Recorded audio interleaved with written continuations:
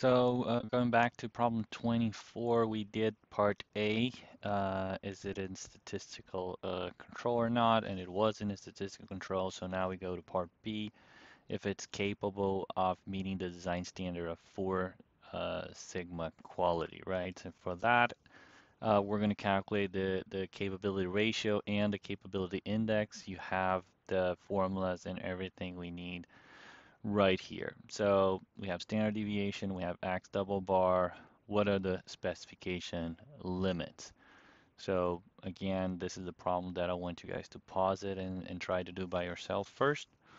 And then after you do the math, come back and see how I solve it. So specification limits are here, the 12 plus or minus 0.1 ounce here. So don't mess up specification with control limits.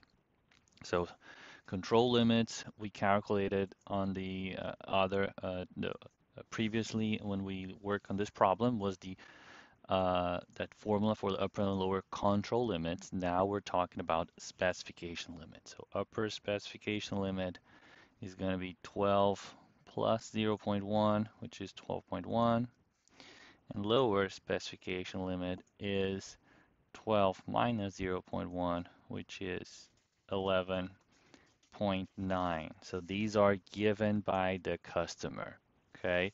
Different than the control limits. The control limits are the ones that we need to calculate based on the variation to see uh, if it is under control or not, if there is special cause variation occurring or not.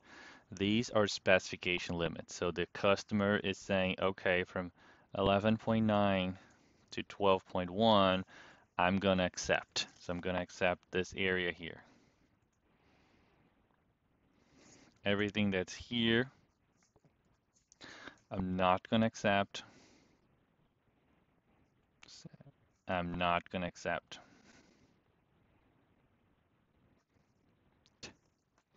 Okay, that's what we're saying. And we need to know where our distribution is. It is here, it is here, it is here, right? So these are specification limits. So let's calculate CP first. So the ratio is upper specification, so 12.1 minus lower specification, divided by 6 times our standard deviation, which is 0.05667, and that gives us 0.5882. If you guys remember from when we saw about how to interpret the results, have to be 1 to be exactly at 3 sigma level because you're dividing by 3 times 6 times the standard deviation, so 3 one side and 3 the other side. It'd have to be 1.33 to be or higher to be 4 sigma level, right? And ours is not even 1, so it's not capable of producing a 4 sigma level. But just for fun, we're going to calculate CPK as well. So that's the minimum of the X double bar, which is the 12.0095, minus the lower specification, so 11.9, divided by 3 times. So here we're dividing, remember, 3 one side and 3 the other side, times the standard deviation. And we also have the upper minus dx double bar divided by 3 times. Select this 0.05667. That's a 0.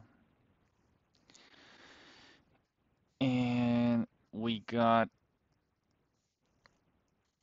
0.644 and 0.532. So the question is it mean center or not? So the minimum value is 0.532. That's the CPK, right?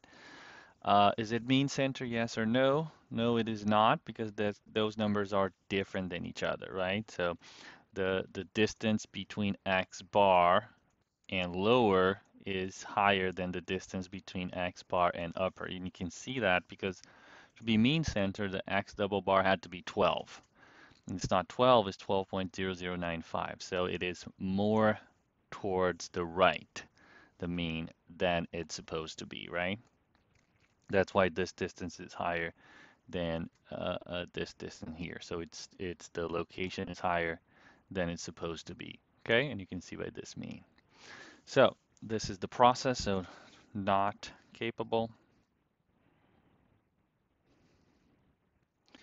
And it's not mean center, and the standard deviation is too high. And that kind of concludes this problem.